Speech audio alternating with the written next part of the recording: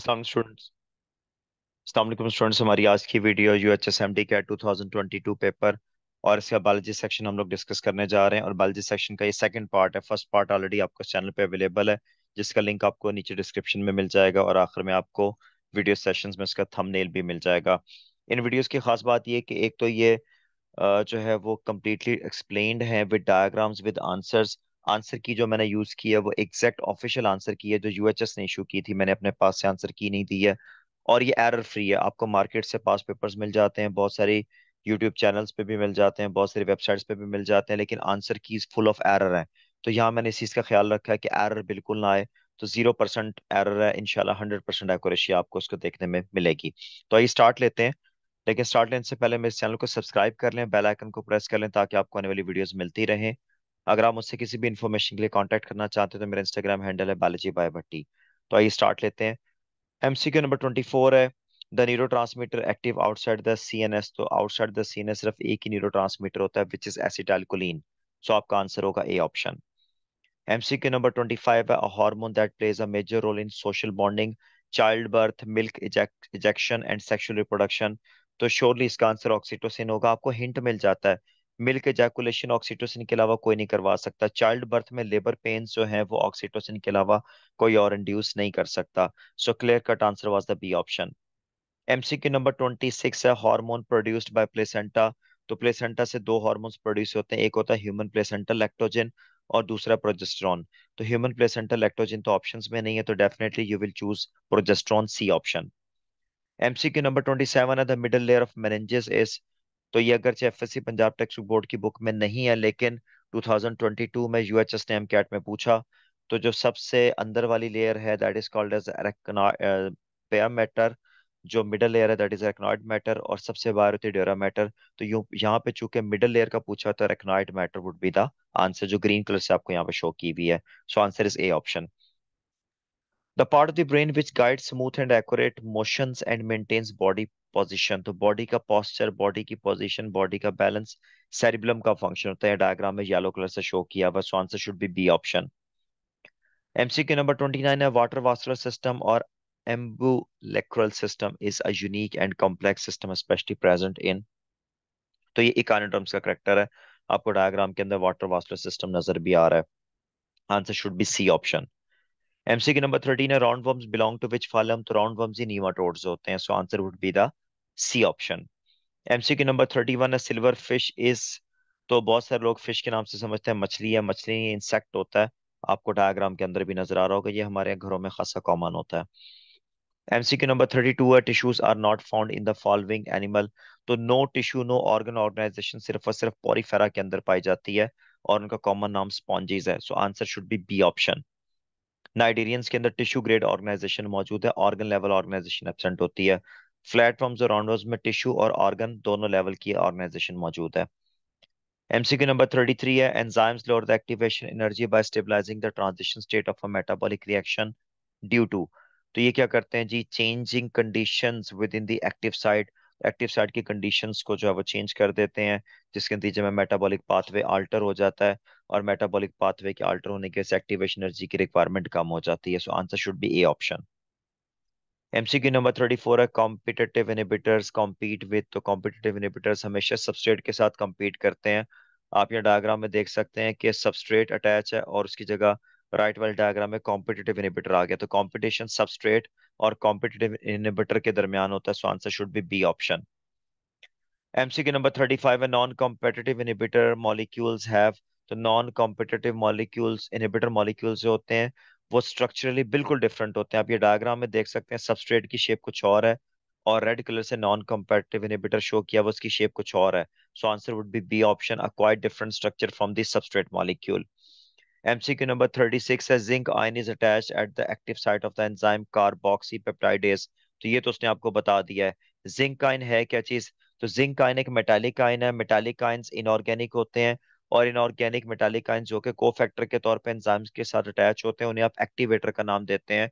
So that is why the answer should be the B option, an activator.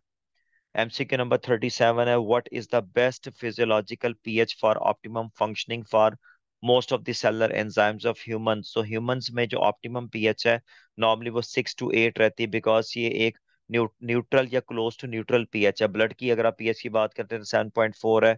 तो different जो pH होती हैं हमारी बॉडी स्ट्रक्चर्स की, वो राउंड अबाउट 6 से 8 के दरमियान रेंज करती हैं, इसलिए मेजॉरिटी ऑफ द एंजाइम्स भी इसी पीएच पे काम करते हैं। That is why the answer should be the C option. MCQ number 38 है adaptations that an organism acquires by its own actions during its lifespan without modifying its genomes are। अगर आप genome को modify किए बगैर अपनी जिंदगी में कोई करेक्टर्स ऑब्टेन करने को अडॉप्टेशंस लेके आ रहे हैं तो वो हेरिटेबल नहीं हो सकती। फॉर एग्जांपल कोई शख्स जिम जाता है, एक्सरसाइज करता है, और एक्सरसाइज के नतीजे में उसके बाइसेप्स डेवलप हो जाते हैं, उसके शोल्डर, उसके चेस्ट मसल्स डेवलप हो जाते हैं, तो ये एक ऐसा करेक्टर है जो कि हेरिटेबल नहीं है। उसके जो बच्चे हैं वो बिगर शोल्डर या बिगर बाइसेप या बिगर ट्राइसेप के साथ पैदा नहीं होंगे। तो अपनी जिंदगी में हम जो मॉडिफिकेशंस लेके आते हैं अपनी बॉडी में, वो हेरिटेबल नहीं होती। या ऑन द अदर हैंड, अगर खुदा ना खास्ता रोड एक्सीडेंट होता है या किसी इंजरी के नतीजे में किसी का हाथ या बाजू या टांग कट जाती है, तो उसके बच्चे बगैर हाथ, बाजू या टांग के पैदा नहीं होंगे, तो ये हेरिटेबल नहीं होती, नॉन हेरिटेबल होती हैं। So that is why the answer would be the B option. MCQ number 39 है for evolutionary process to occur which of the following is not a geographical barrier। तो एटमॉस्फेयर जियोग्राफिकल बैरियर नहीं होता, क्योंकि atmosphere तो more less एक जैसा होता है। लेकिन यहाँ पे मैंने आपको शो किया हुआ स्पीसिएशन का प्रोसेस। तो आप देखें कि अगर दो पॉपुलेशन के दरमियान रिवर आ जाता है, ओशन आ जाता है, या कोई माउंटेन रेंज आ जाती है, तो एज अ बैरियर काम करती है, और दोनों साइड्स पे जो पॉपुलेशन होती है वो अलग अलग अंदाज में इवॉल्व होना शुरू हो जाती हैं। So answer should be D option. MCQ number 40, according to the biogenetic law of Ernest हैकल, तो इसने थ्योरी दी थी ऑन्टोजेनी रिकैपिचुलेट्स फाइलोजेनी। मैं ब्रीफली बता देता हूँ ऑन्टोजेनी रिकैपिचुलेट्स फाइलोजेनी। ये एफएससी पंजाब टेक्स्ट बोर्ड की जो टेक्स्ट बुक है, उसके चैप्टर नंबर 24 की एक्सरसाइज में एक एमसीक्यू के अंदर ऑप्शन दी हुई ऑन्टोजेनी रिकैपिचुलेट्स फाइलोजेनी।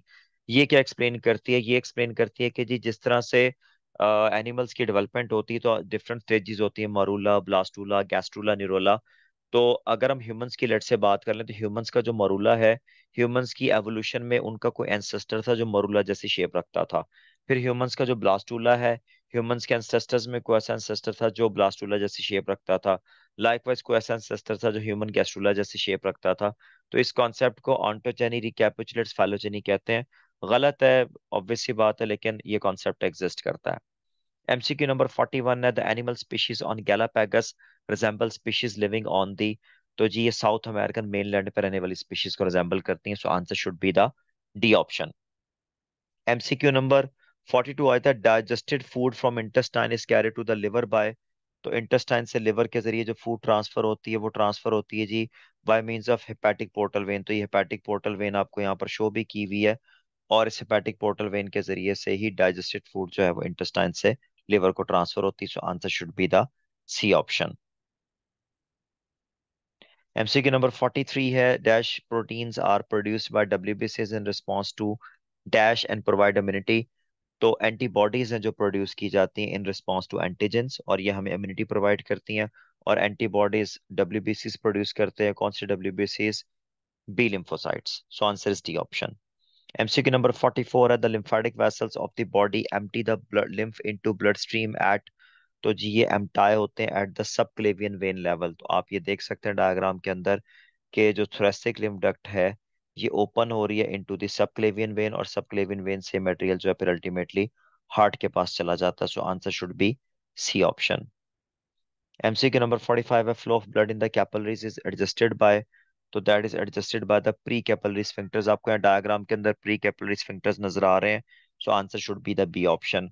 और last MCQ the pressure exerted by a solution separated by a semi permeable membrane from pure water is. तो आप देखेंगे अगर प्योर वाटर के साथ सेमी परमिएबल मेम्ब्रेन एग्जिस्ट कर रही हो, एक साइड पे आपके पास जो है वो प्योर वाटर है और एक साइड पे आपके पास सोल्यूशन है, तो ये जो प्रोसेस था जिसके जरिए मटेरियल जो है वो एक साइड से दूसरी साइड पे मूव करता है, definitely that is called as osmotic pressure. So answer should be the A option. तो इसके साथ ही UHS 2022 बायोलॉजी सेक्शन का सेकंड पार्ट कंप्लीट हो जाता है। उम्मीद है आपको ये वीडियो पसंद आई होगी। ऐसे मजीद वीडियोस के लिए मेरे इस चैनल को सब्सक्राइब कर लीजिए। Thank you very much.